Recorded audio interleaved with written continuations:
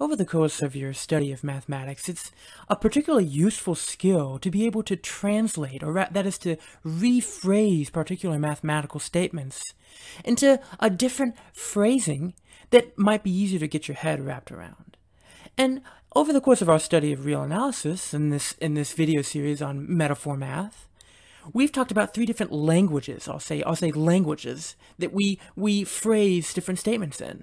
The language of closed sets, the language of open sets, and the language of convergent sequences. And it's not only important to familiarize yourself with each of these languages, but it's also important to familiarize yourself with how to translate between different languages.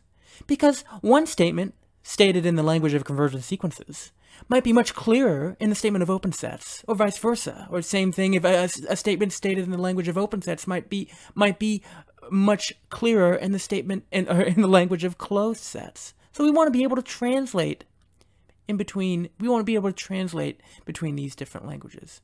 And an important tool to translate between these different languages is the notion of limit points. The notion of limit points. This is pivotal in being able to translate between these three different languages. So what is a limit point?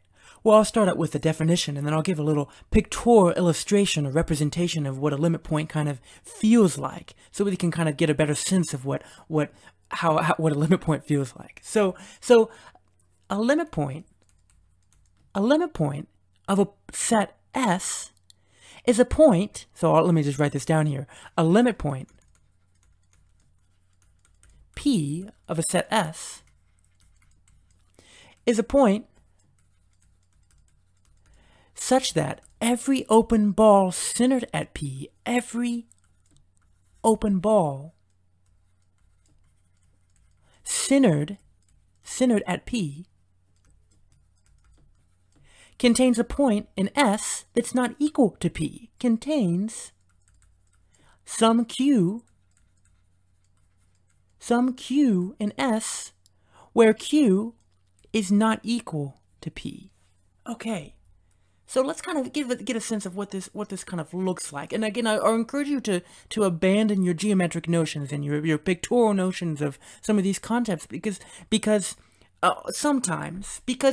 can sometimes be limiting, and it can sometimes put you in a box when it comes to trying to prove something or solve a particularly difficult problem.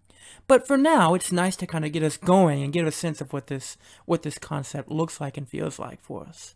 So if I have a set S, and all the points in the set S are everything that's within this blue line is a point in S. So all the black that's within this blue boundary is a point in S. So this is our set S.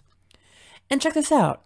A kind of good representation of what a limit point P, again, I'll say feels like, is if I take a point, say here, on the blue line that defines S, then every open ball centered at that point has